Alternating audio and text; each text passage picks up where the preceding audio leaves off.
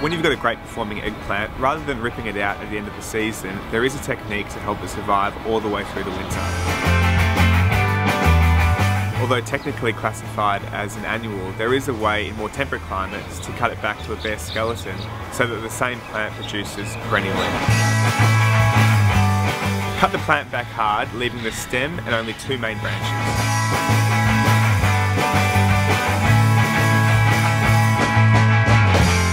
With less baggage to carry through the cold, there's a better chance the plant will survive the winter and come back even stronger the following season.